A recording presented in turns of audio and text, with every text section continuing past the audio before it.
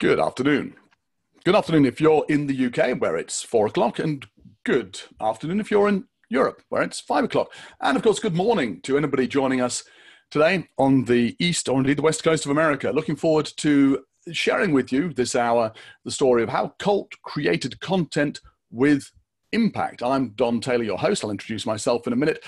This topic of how you create content with impact is pretty crucial to the learning and development profession. We do create content as a core part of our job. Making sure that it does its job, well, that's pretty essential, and it's not always something we focus on enough.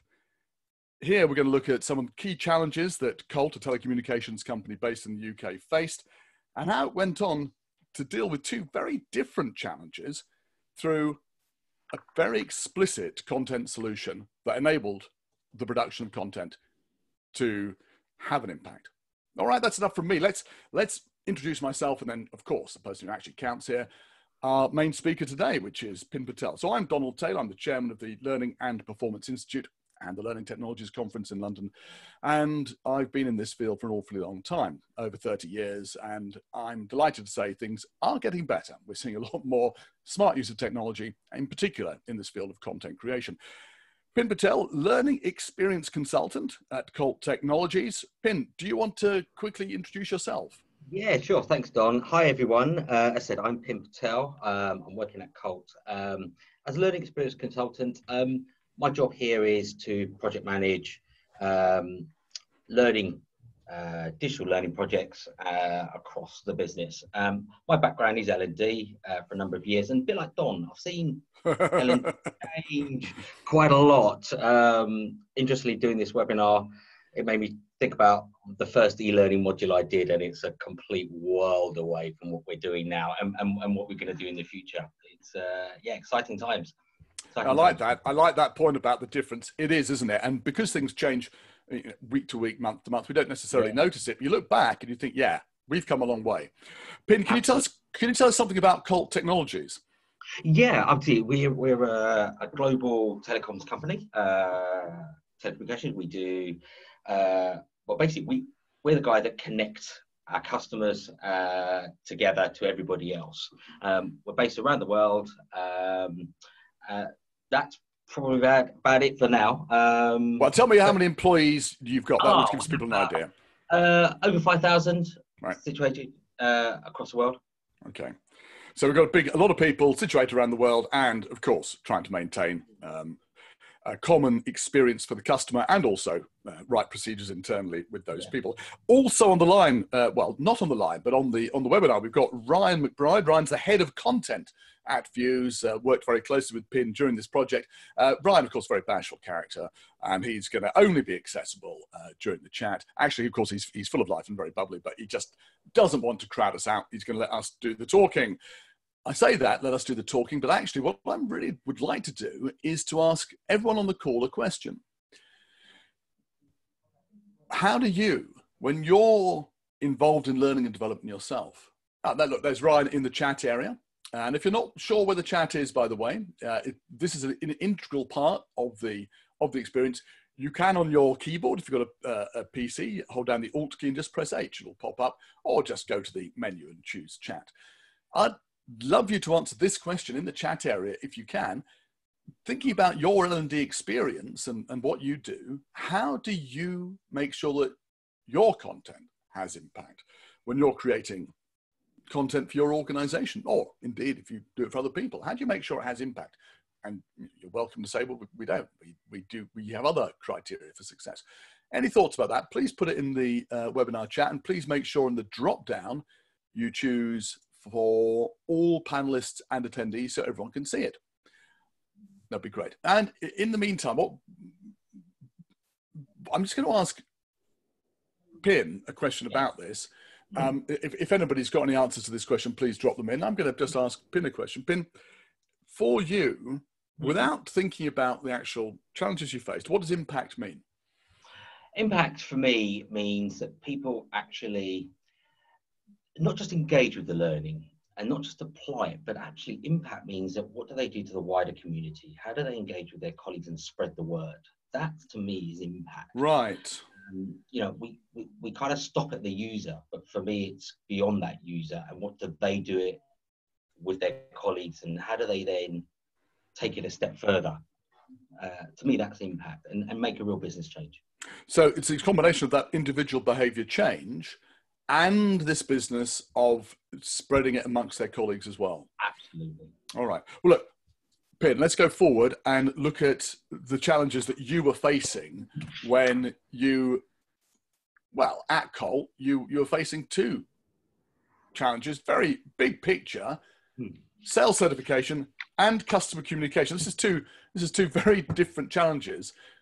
One on the internal side, one on the external side. Just before we go to that, I just want to give a shout out to Katie, sorry if I haven't pronounced your name correctly, is saying that for Katie, making sure your content has impact, it's all about at the point of need and relevant to make change. So in other words, and I think this is something we'll come up against, I think, many times in the presentation, this idea of the point of need.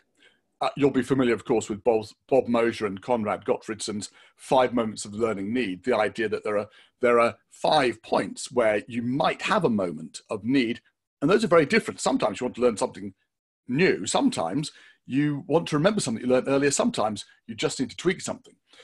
At the moment of need, fine, you find the right content for that need. And also, Katie says, very importantly, it has to be relevant to make the change. So the impact comes from a change of behavior. That's Katie's point. And I think that's something, thank you for that. I think that's something we'll come back to during the course of the presentation. Pin, sales certification, that's internal.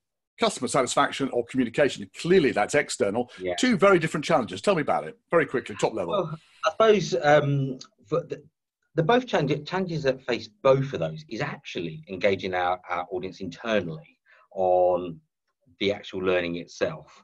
If we take sales certification, busy people, needed to get to in the moment training, they want stuff now.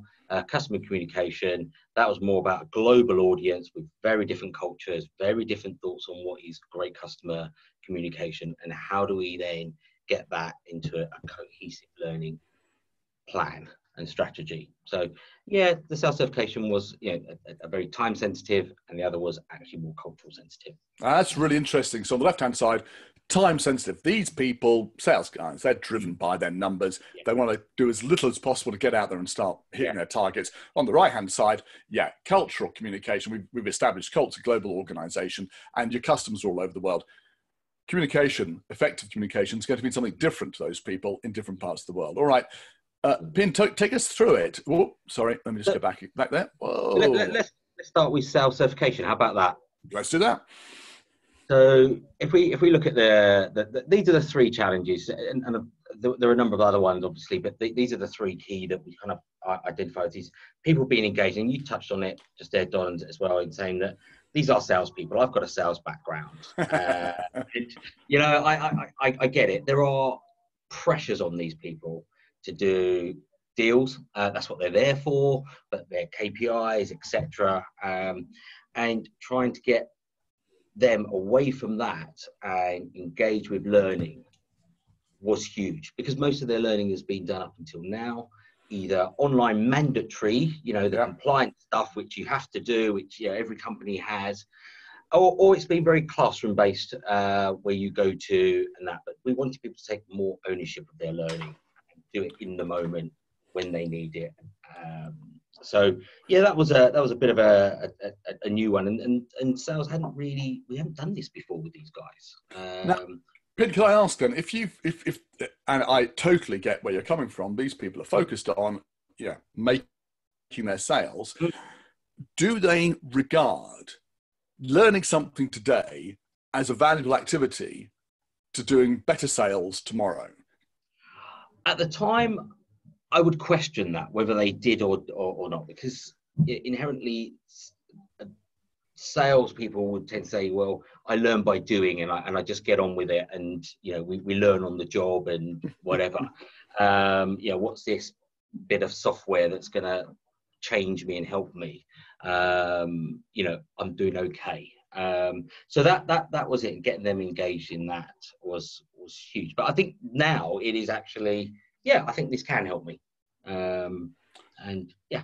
Okay, so you've actually made a cultural change within your sales team. They see the benefit. Yeah, absolutely. All right, Absolutely. so number one, But yeah, we're getting there. well, I'll be honest. yeah, but cultural change is never quick. So if you're able to shift some of the people, then that creates its own momentum, and others come along the way with you. Brilliant. All right, so you want them engaged with their learning, and you're getting there. And I guess during the course of the webinar, we're going to see how you created the content and engaged with people in order to make that happen. Absolutely. What does time to productivity mean for you? Well, time to productivity is a key measure for us. And how this came about was, we're a tech company, and when we recruit, it was driven by our recruitment strategy. We originally fished from the same pond, i.e. the same telco salespeople. They do the rounds and they move from company to company, and occasionally you get new talent. And one of the things that we decided to do is actually look beyond that pool of talent and actually embrace maybe salespeople from different backgrounds. But that posed quite a big challenge to go, well, look, how do we get these guys up to speed? If you're getting somebody from a telco background, they tend to be familiar with the products, they tend to be familiar with the jargon and the processes, etc. But if you get somebody from, say, I don't know, innocent drinks, and they know nothing about telco and all the bits that surround it. And our sales are complex. So time to productivity is quite an interesting one. Because actually, Pin, I mean, can we just, I'm sorry to pull you off track there for a second. You said your sales are complex. I'm assuming that if somebody sells a deal with Colt, you're talking about digging up streets and putting cables down. Absolutely, yeah. This isn't a sort of, you're not buying a laptop where you just kind of take it away and away you go. These are big, multi-million-pound deals, some of them, and we are, digging up pavements sometimes for these customers. So it is complex, and we've got to get it right. And actually, the impact of getting it wrong is huge. Imagine if your communication, your internet was cut off, or you couldn't use your phones. Anybody who's on the line now, suddenly you can't use your phone. What would happen to your business? It cripples, doesn't it? So this stuff's got to be right, and so it is complex and highly impactful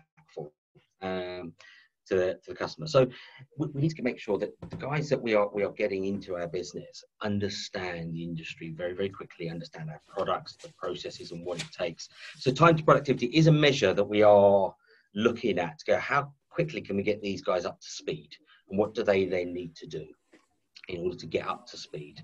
So that's, again, a huge challenge. One, again, we haven't been faced before because we've never really hired outside our normal talent pool. Now, I appreciate it might be commercially sensitive, but are you able to share with us where you are and where you want to get to with that? Presumably it's several months to get productive, and you'd like it to be slightly fewer months. I can't share the exact numbers. I think that you're right, it is a bit sensitive, but we are talking sort of months in terms of, these deals don't just happen in a week or whatever. There's a lot of planning that goes involved. So you can take up to 6 months. We want to get that down as short as possible, but also get it right. So that's, I'll leave it at that. I won't share any numbers. I think it's a situation a lot of people in the audience will understand and absolutely sympathise with. Whether it's salespeople or anybody else, you hire somebody, the time before they're doing their job is dead time as far as the business is concerned. You want to get them through that as quickly as possible. So what's the certification? Is this an external certification, internal? What does it mean? It's an internal certification. We wanted to have a look at how do we get our people. It's part of the engagement process. There's not just knowledge out of it. We want certification, but actually the incentive for this is we'll link it to our career path. So there are certain levels that you'll need to be certified on, and certain things that we do. So product knowledge, your processes, our internal processes that we use, our systems, and our sales skills. Because we know that if we hit those 4, your time to productivity improves, your deal value improves, your customer's experience improves. So we wanted to certify that actually, in order to expose you to maybe bigger accounts, bigger deal sizes, promotions, we needed some sort of validation that you know what you're doing. And that was what the certification was really about. And it gives somebody that almost rubber stamp to say, I've done it. I can do this, and here's my evidence. So, and it's a form of validation. Is there a sense of pride for people who've passed the certification? Absolutely. Absolutely, 100%. You know, there is that there, and there has to be, because yeah, I've got it. Well, I want to get it as well. So if you, and that's the momentum we want to get. And as I said, look, we're on this journey with Fuse to make this happen. Are we there yet? No, but we're getting there. We've launched phase one, but the next few phases will be just as exciting. Ben, don't worry about it. I mean, I'm putting together the Learning Technologies Conference for next year. It's my 20th Learning Technologies Conference. Yeah. Every case study I talk to, it is always a journey. Nobody's ever reached the end, because you get to what you think is the end, and guess what? You've just discovered all the stuff along the way that you need to be doing. Yeah. That's our challenges with sales. That was one of the challenges that you had, the sales certification, and just making sure you had a team that was engaged with the learning and getting there fast and getting that not rubber stamp, getting the seal of approval at the end. Yeah. That's internal. But then you've got your customers on the outside and the communications with them. You said that was a very different challenge. Absolutely. Very, very different. Because it's because it was a global cultural thing that we need to change. And that can be quite difficult sometimes, because there are inherently in different cultures, different what expectations of what good looks like. What was reassuring is that actually, as a business, the way we communicate with our customers was actually really good. It wasn't, we obviously we like any business, we drop the ball sometimes, but actually we're really good. What we wasn't though is amazing, brilliant, exceptional, and we were in pockets. Like, we had some moments of genius, but we didn't have that consistency. So the question there is quite the most important question. How do we really engage with our customers? What is it that we really need to do? And we sort of identified 4 key areas that, in order for us to be at the top of our game and beat our competitors in terms of customer communication, there are 4 key areas. Speed. So can we be the quickest at what we do? Because that's, again, we're in a tech industry, so speed is obviously really important. Well, it's not just your tech, but also, of course, as you said earlier, comms is mission critical. And if you're not communicating, then it could be really frustrating for customers. 100%. So speed, how we deal with our customers, whether they're not just when they're complaining, but just when they just have a simple question, and how quickly can we get the answer to the customer. But taking ownership, and that's a big thing for us at Colt now, is owning the problem. We don't want to go down the route of, that's not my department. That's the words that you'll never hear from us, and that we want to eradicate that. Not me, it's someone else's team. You know what I mean? I'll pass you on. No. We're going to deal with it. We're going to own it and make sure stuff happens. So, and again, we're really good at it, but we weren't consistent across our business with it. Moments of genius, but we didn't. Accuracy, again, and accuracy isn't just about sort of, dotting the i's, crossing the t, but it's being accurate with our customers in terms of how we address them, how we engage with them, what do we say to them. We want to avoid rework. And again, when we did the analysis, we realized that actually quite a lot of our stuff was rework, which then caused delays, which needed had to be if we just got it right first time rounds, and the impact of that on our customers. So again, being accurate both internally and externally was crucial. And also, and this is a tricky one, because style, it's hard to define sometimes, but our tone of voice with our customer, how do we address them? Because culturally, across different businesses, different sort of locations, culture, sometimes it's very formal. They like the dear mister, whereas Colt, we wanted to get slightly more informal and be a bit more customer centric by saying hello. So it's getting these messages across was the number one challenge. So we have a consistent approach. Look, Pin, I have to say I'm fascinated by this. I'm just going to recap for everybody. Tell me if I'm wrong. Speed, ownership, accuracy, and style or tone. Yeah. Just very. I realize this is slightly off topic, but how did you identify that those were the 4 common factors for, if you like, communications excellence with your customers? Really simple. We asked our customers. It's as simple as that. If you want to engage with your customers, right, ask them. Ask them. What is it we do well? What don't we do well? What do you want to see? us do better. And they came up with that, and that's as simple as that. You can't go wrong then. If you ask customers, you can't go wrong. No, it's an absolutely fair point. Personally, I have, I won't say the name of it, it's not Colt, I'm sorry to say, a telecommunications provider at my home office that used to have a very chatty menu system on their voice, on telephone support, and it drove me mad. I don't want somebody to pretend they're flirting with me on the phone. I just want to get through to support. In the end, they changed it. I don't think I was the only one who didn't like it. But you know what they should have done? They should have asked the customers first. So I love that. The accuracy piece is not just about communication, though, is it? It's also about get it right first time. That means you're spending far less money on, as you say, the rework. So you've got these 4 things: speed, ownership, accuracy, and style. What's the multiple delivery streams, and how does that affect things? Well, the multiple delivery stream came from the fact that there was a lot of internal communication about this. We introduced the standards and communicated them out. But we need to do more than that, because when we looked at it, the actual standards themselves, if you read them, if I'm honest, you say, well, this is just basic stuff, but we need to get the message out simultaneously to multiple locations and do the launch. So just to be clear, the multiple delivery streams refers to the delivery of the learning to your customer reps. And the messages that we want to get out. Okay. So we used, obviously the online piece is what we're going to talk about, but we wanted that element that if these are soft skills, given that our audience, they do want some sort of face-to-face training. They wanted that. We ask our internal colleagues, if we were to train this, what do you want? They said, well, look, we'd like to be able to discuss this, practice it, etc. And so we want to do some face-to-face training. Now, unless you've got an army of trainers, we can never get everybody trained in a short. In fact, when we did the maths, we wouldn't get everybody trained until the end of 2020 at the earliest. Which then by then I think things would have moved on a little bit, and so the standards would have changed. So we kind of thought, well, we needed an online solution so we get things to it, but also we wanted something there is the multiple streams that people can go back to. People can go back, and it's this is not a flash in the pan. Do you remember 6 months ago we had this sort of training on customer comms? We wanted people to engage with the actual content and go back and refresh their memory and use it.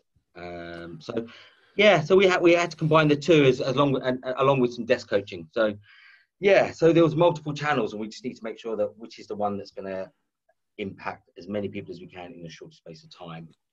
Sorry, very quickly, when you say desktop coaching, what is that?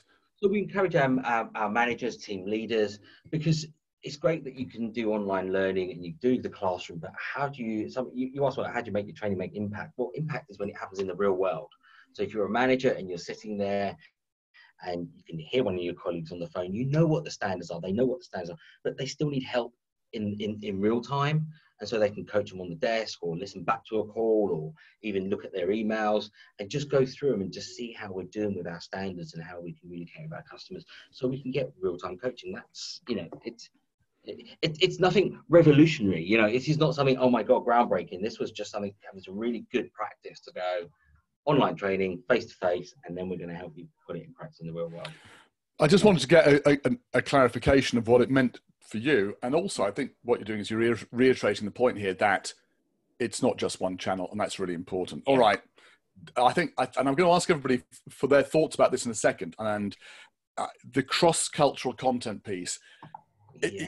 Everyone wants this affects the last of those 4 things, isn't it? Style / tone. It's going to be different in different parts of the world, isn't it? Absolutely. But we wanted to unify it. So we wanted the aim of this is that when a customer calls Colt, it doesn't matter who they speak to. They have that Colt style, that tone. They know how they're going to be treated and communicated with, and that's difficult when you've got certain practices that that just happened over time, and we wanted to change that. And we needed a vehicle that can not just tell people what what we expect them to do, but actually really engage with them and resonate with them. The other bit with this, and I'll be totally honest with you. I think one of our feedback for our training up until sort of now was we're headquarters in London, and a lot of our training was very London centric or UK centric.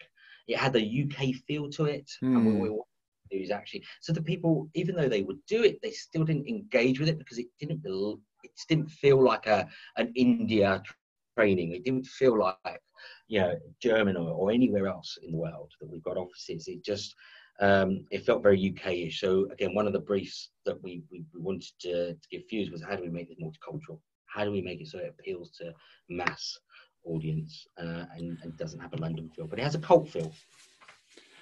All right. Well, that's a pretty tall order. Yeah. So you get a Fuse and you're saying, right, okay, we got the shopping list, please. We want it to be engaged. We want to get people up to speed fast. We've got the certification program. Plus, there's the whole customer communications thing we want to get sorted out. And it's got to work across different cultures with one tone. Can you sort that out, please? What did they do? What did they do? Tell me.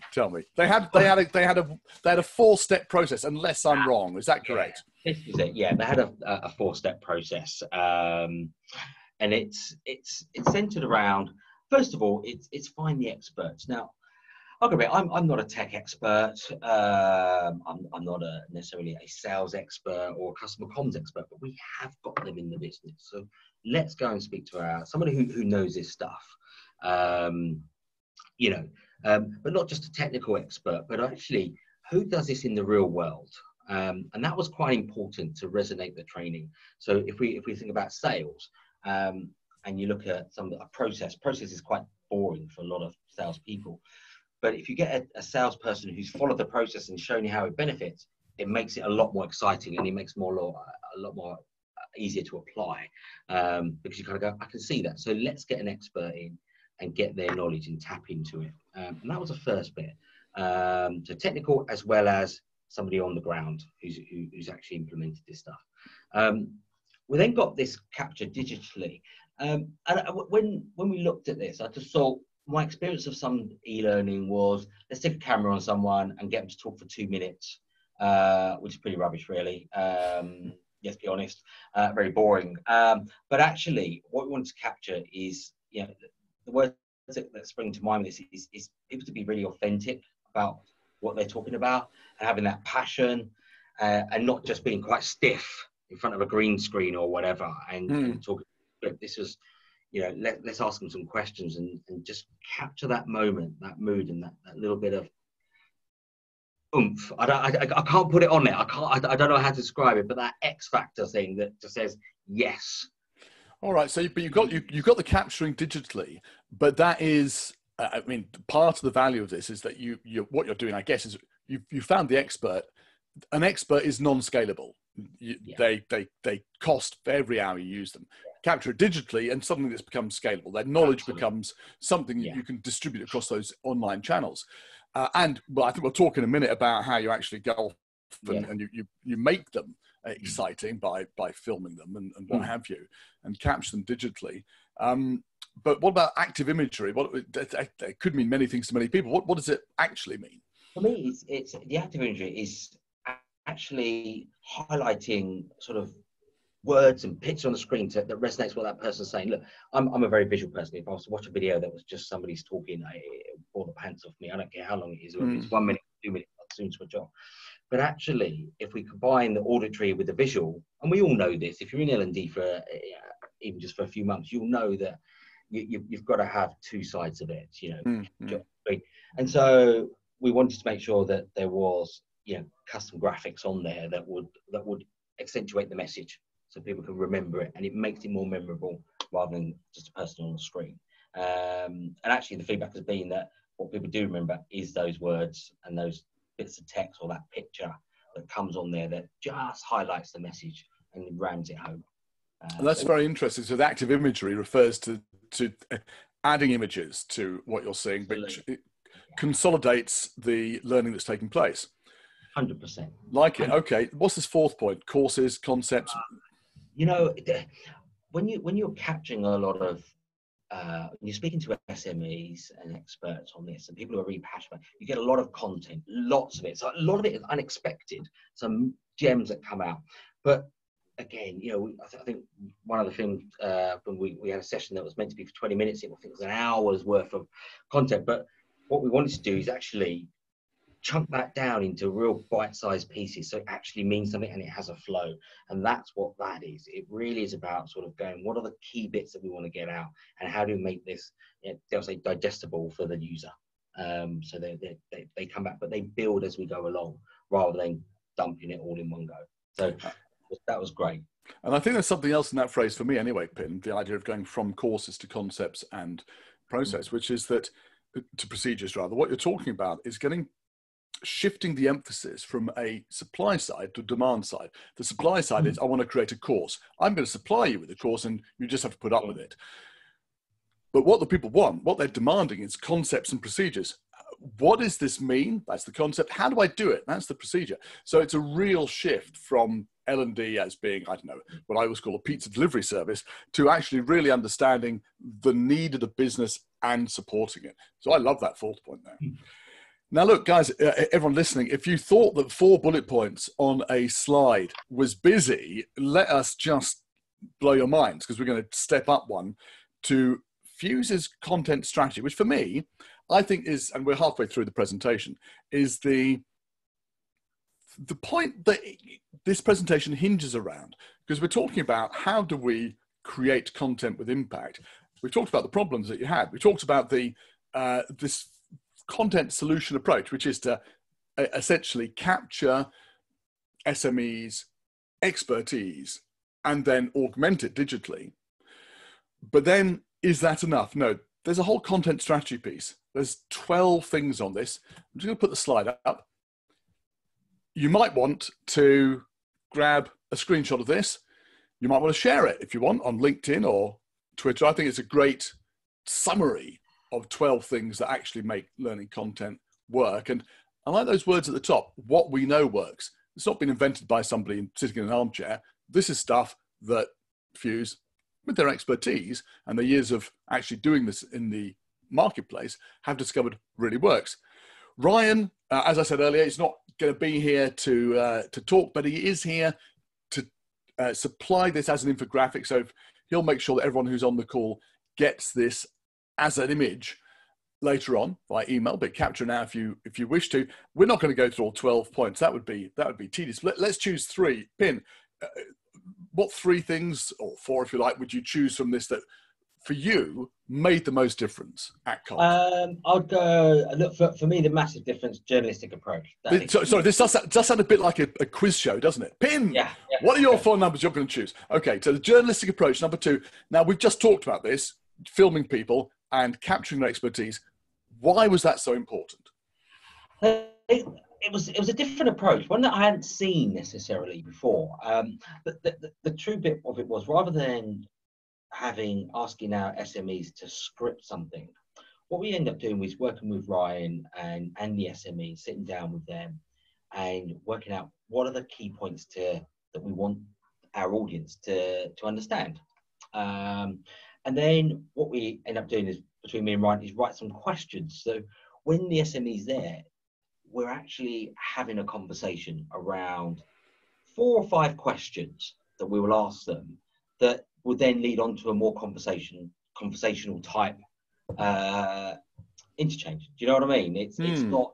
It wasn't a case of, right, here's 2 minutes, we're going to count it down and talk. It was a case of, let's ask some questions. And do you know what? The feedback from the SMEs was, they felt quite nervous about being filmed, as most people do, so you stick a camera in their face. But actually, the journalistic approach, where you just ask some questions, having a conversation and capturing that content and letting it go wherever it needs to go, but making sure you've got your key points in there, was brilliant. Very quickly, how do you decide which questions to ask? You're not an expert in this. No, but what we want to do is, working with Ryan, self, we sent the questions to the SME beforehand, so they knew what we were going to ask them, and if there's anything else that they want to add to it. And it worked that way. I mean, they were quite general, broad questions. It wasn't pinpoint, tell me exactly this, because we wanted to make them feel very relaxed about it and right. So it's. I think that was a great way of doing it. So much so that SMEs are chomping at the bit to do some more videos because they actually love doing it. That's brilliant. That's brilliant. So the journalistic approach was key to your success with this method of creating great content. What other ones would you choose? I think content formats in tune with what people love. You know, I'd say number three was crucial for us because traditionally e-learning has been long SCORM type courses. Look, they have their place, and some people love them, some people don't. But for me, they're not particularly appealing. They're not particularly bite-sized, and we wanted it to be in a format that people go, look, do you know what? This is great. I don't have to. It's all about in the moment. I think nowadays people just want to get to the information that they need rather than having to wade through or watch loads of pointless stuff to get to it. And it wasn't just the videos, but it was like infographics that we got together. It was doing things like real calls was brilliant. You know, people want to listen to real calls whilst they're going through the learning. How does this equate in the world? What does good look like? Or what does bad look like? So doing it in the content, in the formats that really, tune into what our audience want. That was pretty cool. I hadn't thought about that at all, but obviously you're capturing a lot of information from these people. They will want to consume it different ways depending on their circumstances, depending on what works for them. So yes, this is, of course, echoing the consumerization of content. We consume in the way at work, in the way we expect to consume outside as consumers, whether it's, I don't know, Netflix or listening to stuff on the radio, podcast, whatever. We expect stuff to be in that format for us. If we're not, well, it jars. All right. So what else, if anything, would you choose from the list? I think I'm going to give a shout out to Fuse because number 9, publishing your content in the correct way. I think, I would say that was a learning experience for me as part of that on this content strategy because, how to put together the learning plans in a way that actually works for an individual. And I will give shout out the team at Fuse, Ryan and Martin, who actually got a really good job in getting the flow right and how the look and feel and what that journey that person was going to take when they started the learning plan. That was pretty cool. What was, just if I can ask, what is it about that you hadn't considered that they were doing at Fuse that was so successful? I think for me, it's almost when you take a big piece of content, how does it go from, how do you build up to a complete learning piece? Because we said it was bite size. And I think from them, it's how, if we look at, they took a lot of time to understand our processes, our systems and how we actually use everything here. And it was just the logical format for me was how they did it. And when we look at the feedback saying, that actually all made sense because it linked together in the right order. And then even just how when somebody logged onto the system, we use Fuse as our platform and they saw first and how they would click through things and what would they see first.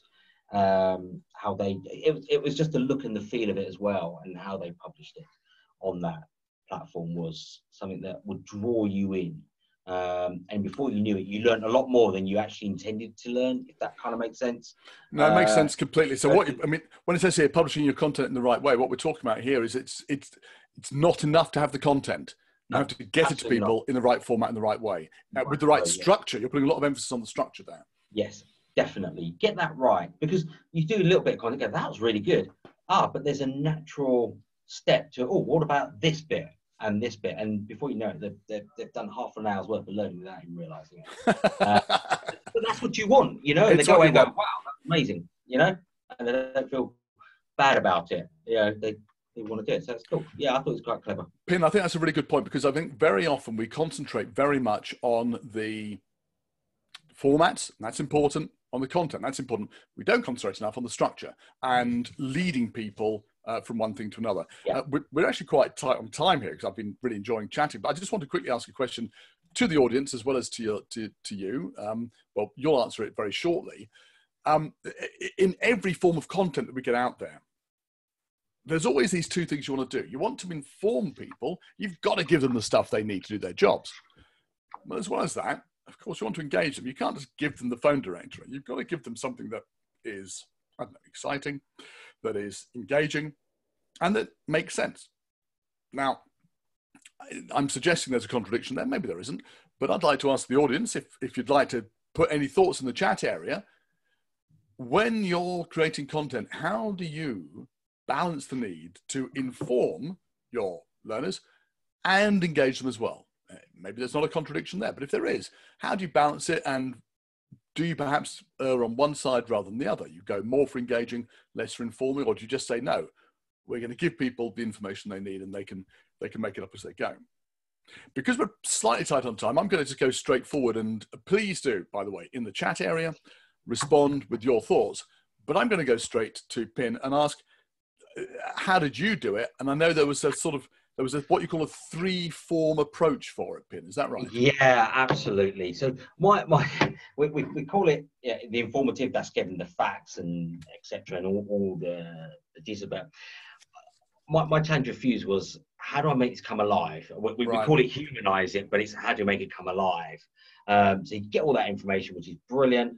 How do we humanize it?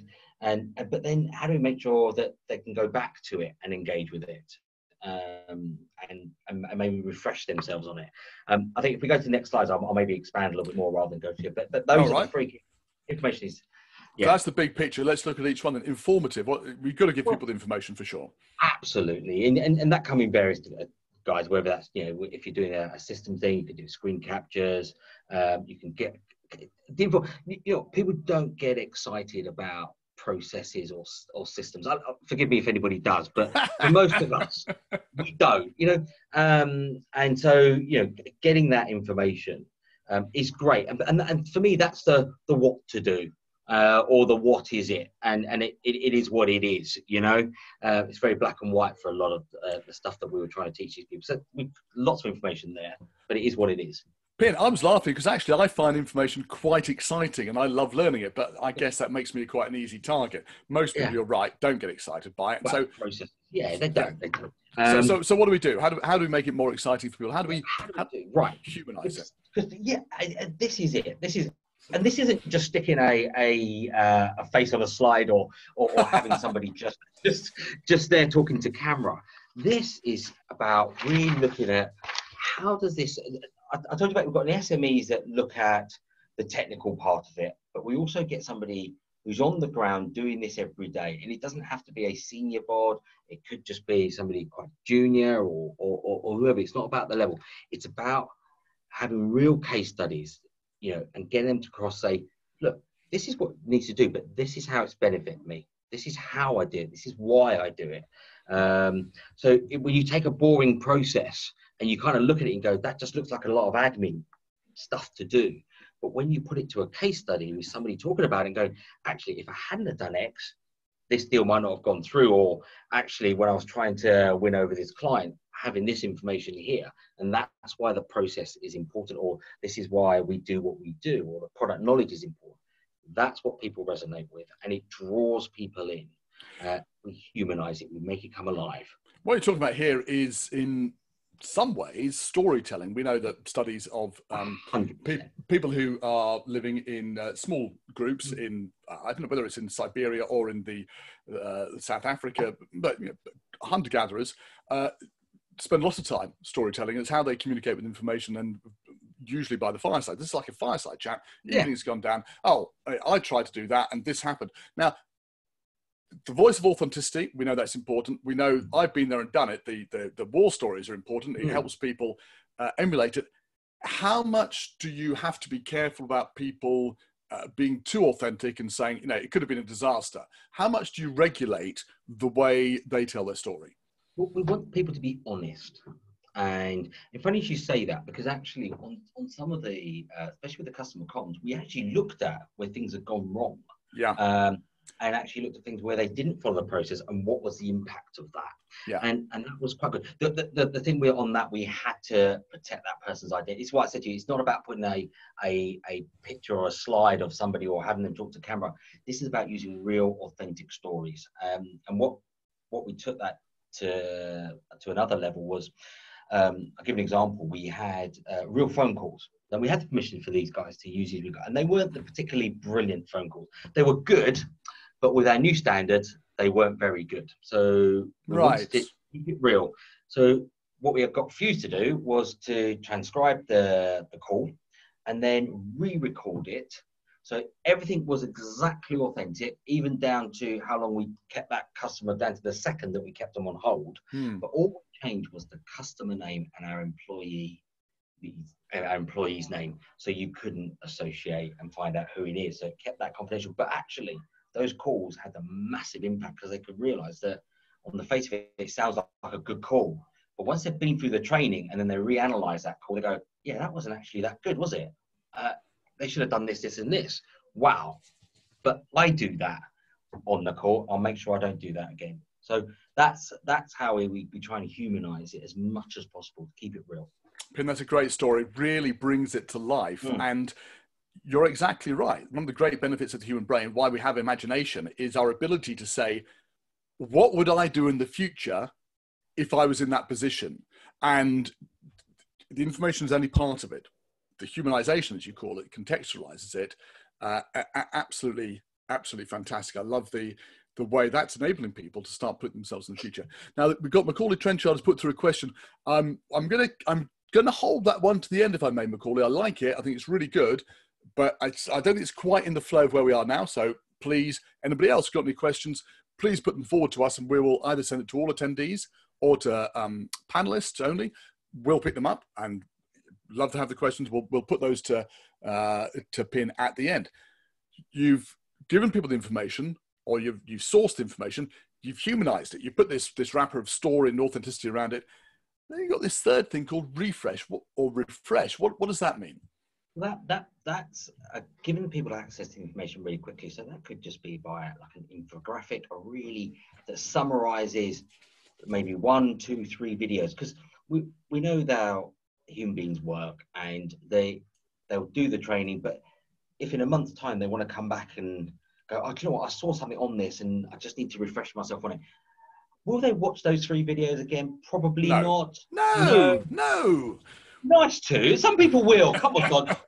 But some people might. It just depends how you like to learn. But actually, because we want to get the information, because we think we know it, we just need confirmation that we're doing it right.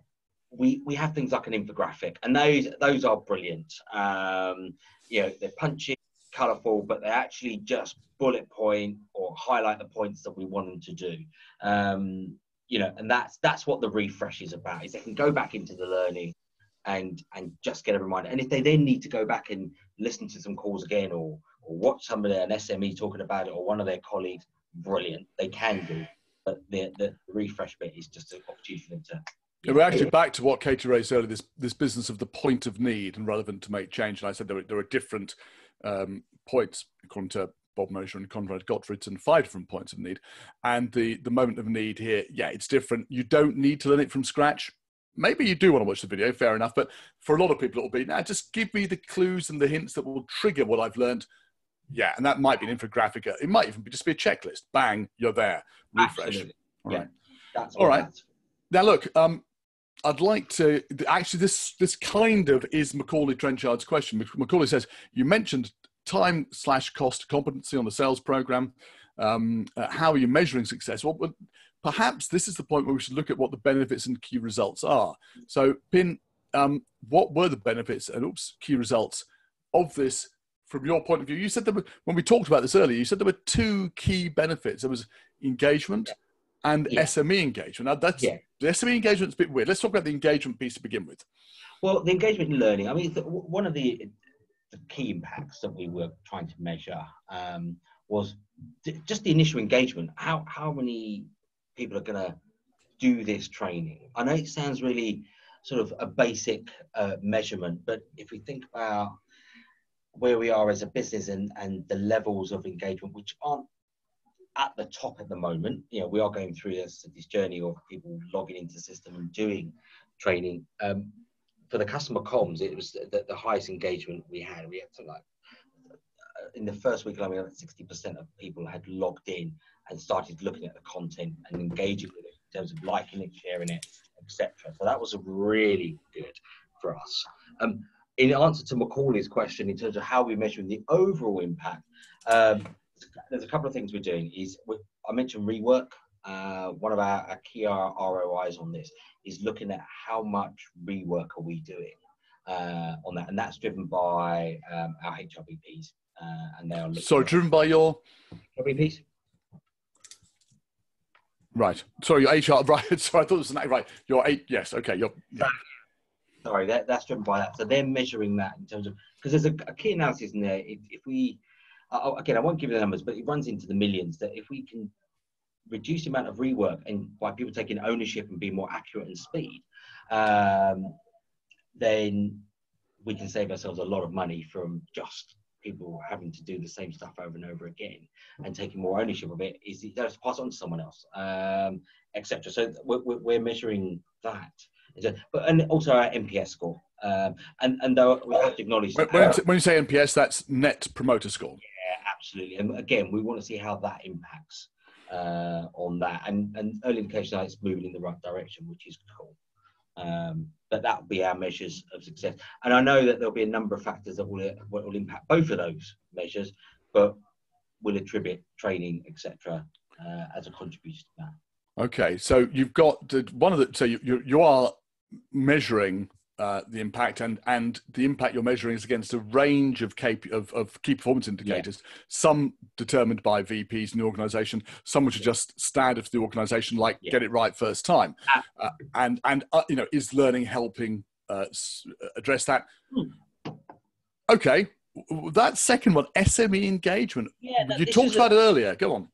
You kind of said that. What are the benefits? What's come out of this? This was the most unexpected benefit that came out of both of these sort of programs, and that is when we first started this programs and trying to get SMEs involved in sort of adding their knowledge, sharing what they know, their case studies, their war stories, but also getting in front of cameras. There was a real reluctance to do it, and I think from a benefit for us now is that those SMEs and beyond, other people have seen this process, see how easy it is, and they want to get involved. And to me, that's absolutely crucial. They are the key to making this sort of happen, because without their expert knowledge and input, we can't produce programs. So the fact that these guys, I was quite surprised that we had actual volunteers rather than having to kind of, dare I say, strong arm people into helping us out on the first round. This time, we're actually pushing people away. So that's pretty good. It's pretty cool. What? I appreciate that you've removed some of the fear about being in front of a camera, but it sounds like they're actually seeing it as a positive thing. Absolutely. So why do they like it? They like it because they're passionate about what they do. Let's be honest. And even if we're not passionate about some of the things that they get involved in, he's passionate about compliance, but these guys are, and they receive that. This is a vehicle for them to get their message across.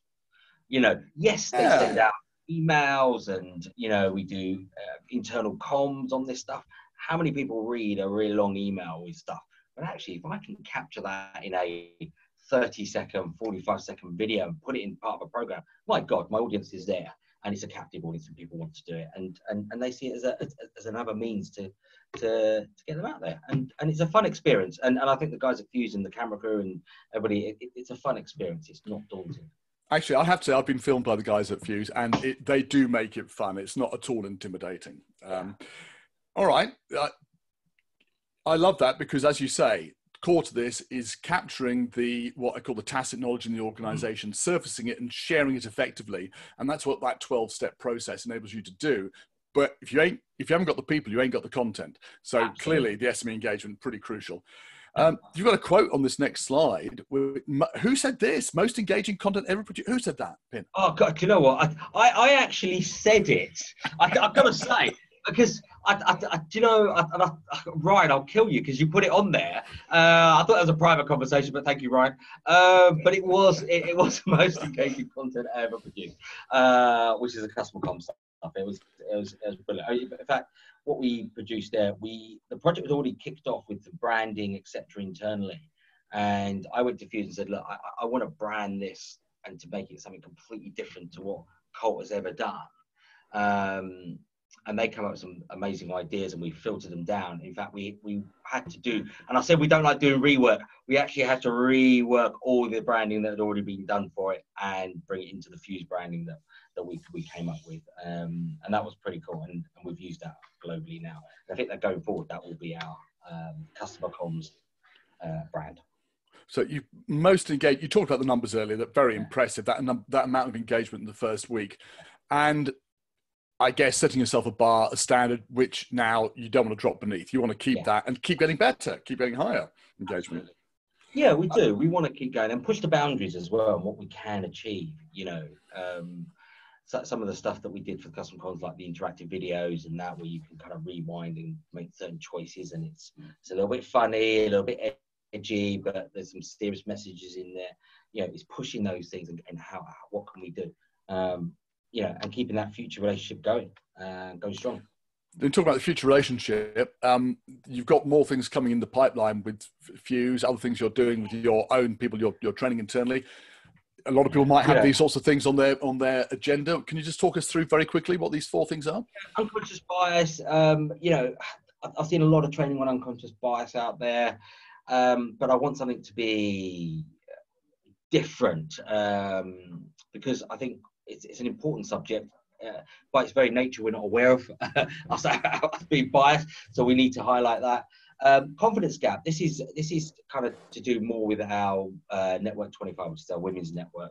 And one of the things that Colt was really, really passionate about is actually making sure that women in the workplace have the opportunities to grow and get promoted and take on to senior positions. And what we've identified is there is this confidence gap in our population of females, and how do we bridge that? Pride Network, diversity inclusion. Again, if anyone goes past our building, you'll see it sprayed in the Pride colours. We're very proud to support that, and we need to raise awareness. It doesn't matter how much we do, we can always do more. So our diversity inclusion and making sure that we are 100%, 110% with that. And the customer comms, this is a natural progression in terms of the manager training, because we realise that it's great getting our guys who are really good at dealing with customers, but they need help. So we want to train our managers to train, to coach, to give feedback, and real supportive behaviour. And that's what that is. And I'm looking forward to the journey. Amazing stuff we can come up with. A lot of people would say these are 4 things which are essentially soft skills, soft content. How on earth do you make that happen with e-learning? I guess you'd say, Don, we've already proven that we can do it. Absolutely. 100%. There you go, Don. I didn't even have to answer that question. Thank you very much. Right, we're almost at the end. We've got like 2 minutes left. Do we have any questions for Pin from the audience? I'm going to move on to the next slide, which is just when the next webinar is taking place, so that we've got that up. But if you've got any questions, we've probably got time for one question. You can throw it in before we have to wrap up. I'm going to move on to the final slide here, which is not to do with the business of creating engaging content, but it's about the next webinar coming up on the 23rd September at 3 p.m. BST. That's of course going to be oh gosh, that'll be 1600 hours European time, same time as actually not the same time as this one, but anyway, there you are. It's 3 p.m. 1600 CET and 10 a.m. Eastern. So please join us. Crawl, walk, run. The first 3 steps to a more effective L&D strategy. Fuse talk a lot about L&D strategy. I think you can tell from the information provided in this webinar that they don't just churn stuff out. They do think about stuff. That's going to be a webinar well worth attending, 23rd of September. And you can see there, if you go to the chat area, that we've got Ray Cairns, Global Director of Learning, and Dieter Doyer, Learning Business Partner, both former learning leaders at large businesses, giving you the tools to assess the maturity level of your learning functions, core capabilities. Something very close to my heart. How on earth do we get ourselves ready for the future? It's changing fast, and we have to respond to it by just being better at L&D. I'm going to be attending that one, certainly. Okay, look, it's been great to be with you today, everybody. Looking forward, I hope, to seeing you again on the 23rd of September. But for now, I'd just like to say a big thank you to Pin Patel, our learning experience consultant at Colt Technologies. talking us through how Colt created content with impact. Pin, thank you very much. Thank you. Thank you, guys. Thank you. Looking forward to seeing you on the 23rd of September.